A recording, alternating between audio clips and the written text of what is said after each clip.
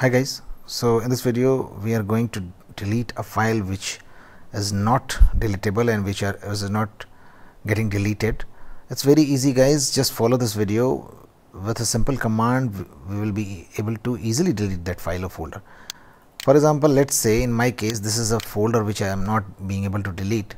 It may be a file, it may be a folder, doesn't matter guys. Just right click on the file or folder if you which you want to delete, and now click on properties, and now in the location field just copy this path. Once you have copied this path, just search cmd, right click and click on run as administrator. Once it opens up, you have to write cd and then space and right click to paste the path which you have just copied. Just hit enter. Now you have to write one command, d/x, okay, and hit enter. Now what it will do, it will list all the folders.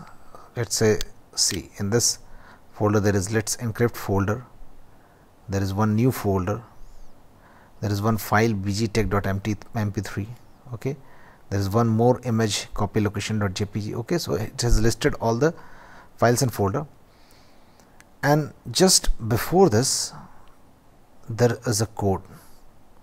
So just note down the code before the file or folder which you want to delete. So I want to delete this folder and the code is let's in 1. Just select and copy, just right click, it will get copied, okay. Now what you have to do is to write rmdir/q,